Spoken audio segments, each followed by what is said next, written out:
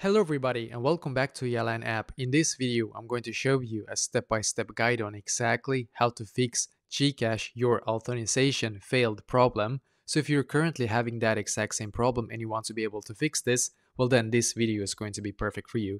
Because actually me myself had the exact same issue as well, and this is how I fixed it. I firstly closed my GCash app and instead I went into my settings app. So I went into my settings app, I scrolled down in here, and then I clicked on general as you can see, and then I scrolled down again and I clicked on storage in here, and then I waited for this page right here to completely load. And when it's done loading, by the way, we're going to scroll down and we're going to find the GCash app in here, and there is exactly where we can actually fix this problem. So I'm just going to wait for this page to completely load. It should be quite quick, so we're just going to wait probably just a couple of more seconds.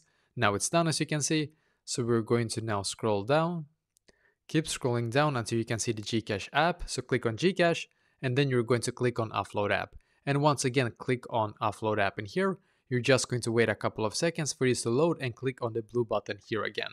Now what you're going to do, as you can see, it says loading here now on my GCash, and that means that your GCash is now being updated to the absolute latest version, which you need to be able to do to be able to try to fix this problem. So now when it's done, you're going to go back into your GCash app and try again. If it still is not working, try to reset your password if you can, because it might be a password related issue, of course, but try that as well and hopefully it will be able to be fixed.